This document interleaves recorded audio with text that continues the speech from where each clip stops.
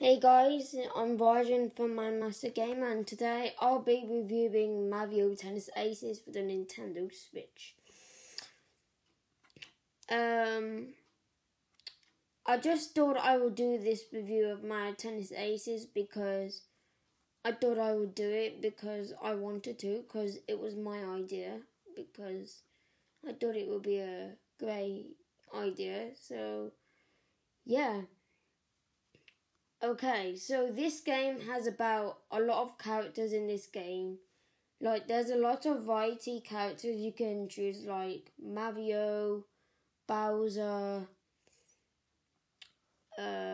Peach, and Wario.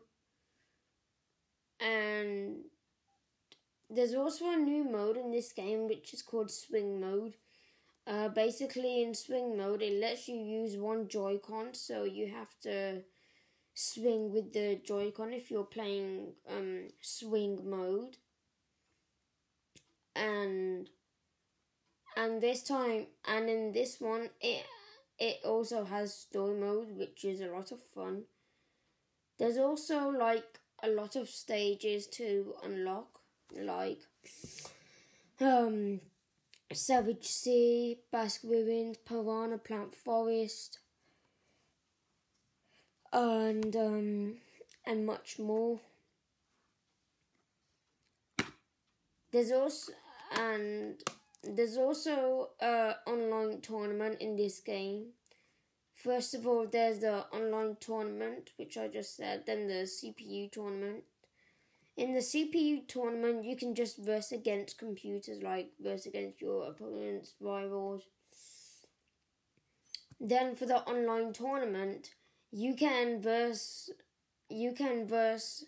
players from all around the globe.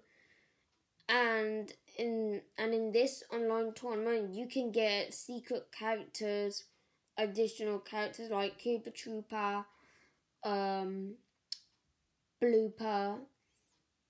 There will also be more characters coming into this game in September as well. It also has like new things.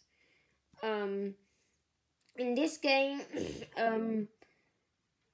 you can catch up the ball with zone speed. Zone speed is like when the ball comes to you, you can hold down the R button and it lets you go in slow motion. Then if you hold down the X button and the joystick, it lets you do a trick shot. And there's a variety of shots to serve up, like a basic shot, top spin, lob, and slice, which will zoom over your opponent's head. That's all I can say about this game as well. And it has new modes in it as well, like new movements for when you're playing a match in Mario Tennis Aces, like new tricks. So that's it for my video, guys. If you liked the video, hit the like button, comment, subscribe. Until then, au revoir. Don't forget to follow me on Facebook as well.